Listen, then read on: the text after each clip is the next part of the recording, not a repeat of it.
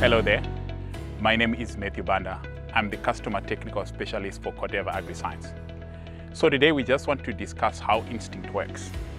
As you know, there are many forms of nitrogen in soil that is bound on organic molecules.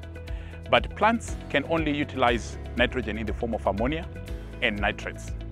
For example, if the farmer applies fertilizer like urea, it is rapidly converted to ammonium by urease enzyme naturally occurring in the soil.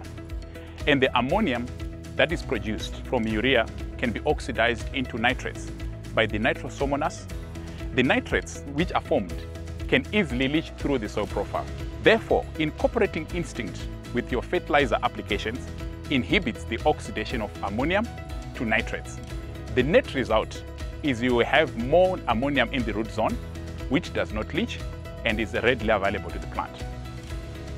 Hallo julle, ek is Lali. Ek is die tegniese adviseur vir die Weste en ons stel vandag aan julle bekend Instinct Technology. Dis 'n geënkapsuleerde watersuspensieformulasie.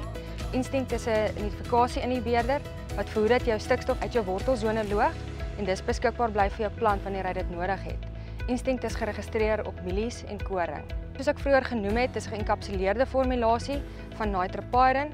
Nitropirin word al vir meer as 40 jaar gebruik en kan voor plant, tydens plant en kort na opkoms toegedien word. Good morning everyone, my name is Henry Hoek. I'm the marketing manager for Corteva Agriscience. We're excited to tell you guys about the new product that we will be launching this year. Product is called Instinct. It's a nitrification inhibitor. So what I've got here today is just a simulation to show exactly what happens in your soil. So on the left hand side here, I've got an ink that simulates a positively charged molecule. And as you can see, it's blue in color. And I'm just going to add that to the soil tube. And then on this side, I've got a negatively charged ink, which will simulate your nitrate. I'm going to put it in the middle tube.